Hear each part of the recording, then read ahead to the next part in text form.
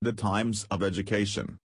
Date, 19th of December, 2019. Fastag, Pradhan Mantri Sadak Yojana, Bharat Shrestha Bharat, Gohi Liberation Day, Sahitya Akademi Awards, Exam Warriors. Fastag. YN News: Sri Gadkari released TV awareness campaign on Fastag starring renowned sign actor Sri Akshay Kumar. What is it? Fastag is a refit passive tag used for making toll payments directly from the customer's linked prepaid or savings current account. It is affixed on the windscreen of the vehicle and enables the customer to drive through toll plazas, without stopping for any toll payments. The toll fare is directly deducted from the linked account of the customer. Fastag is also vehicle-specific, and once it is affixed to a vehicle, it cannot be transferred to another vehicle. Fastag can be purchased from any of the net member banks. If a Fastag is linked to the prepaid account, then it needs to be recharged/topped up as per the usage of the customer. If adequate balance is not maintained by the customer, the Fastag gets blacklisted at the toll plaza. In such a scenario, if the customer travels through a toll plaza without recharging, then he won't be able to avail the net services and would be required to pay the toll fare through cash. Exam Warriors, written by Prime Minister. YN News: Shrestha Gehlot releases Braille edition of book Exam Warriors written by Prime Minister. What is it? Union Minister for Social Justice and Empowerment Shrestha Gehlot released the Braille edition of the book Exam Warriors authored by Prime Minister Shri Narendra Modi here today. The Braille edition in Hindi and English has been prepared in the Braille press of Rajasthan Netrahin Kalyan Sang. This release of Braille edition of Exam Warriors is taking place at an opportune time when exams of secondary and higher secondary standards are fast approaching. All the pictures of the book have been well described for the benefit of blind readers. Pradhan Mantri Sadak Yojana.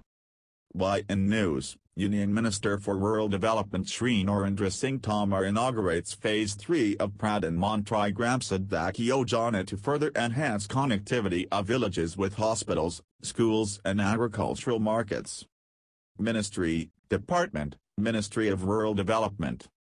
UPSC aims at consolidation of 1,25,000 kilometers through routes and major rural links that connect habitations to gram and agricultural markets, grams, higher secondary schools and hospitals with an estimated cost of Rs. 80,250 crores, central share of Rs. 53,800 crores, for the period 2019-20 to 2024-25. Tripura gets its firsts. The Ministry of Commerce and Industry has notified the setting up of the first ever Special Economic Zone, SEZ, in Tripura on December 16, 2019. This is being set up at Paskam Jalfa, Sabroom, South Tripura district, which is 130 kilometers away from Agartala. It will be a sector-specific economic zone for agro-based food processing, rubber-based industries, textile and apparel industries, bamboo and agri-food processing industries will be set up in this. After it is set up, 100% income tax exemption will be provided on export income for units under Section 10 of the Income Tax Act for the first 5 years. Bharat Shrestha Bharat. YN News: Indian Railways offers 50% concession for youth participating in the Bharat Shrestha Bharat program. The event is organized to showcase the spirit of Bharat Shrestha Bharat. It promotes communication and artistic skills of students through various competitions. The students will prepare their own projects and exhibits on customs, dress, agriculture, economy, climate and topography. This will act as a good platform for the children to understand the art and culture of the states. The event will also help the children overcome linguistic and geographical barriers and awaken a strong sense of national pride and widen their horizons with better cosmopolitan outlook. The regions will prepare exhibits based on theme Fit India, Swachh Bharat, ban on single-use plastic, etc. Gohi Liberation Day. Gohi Liberation Day is celebrated on 19 December every year.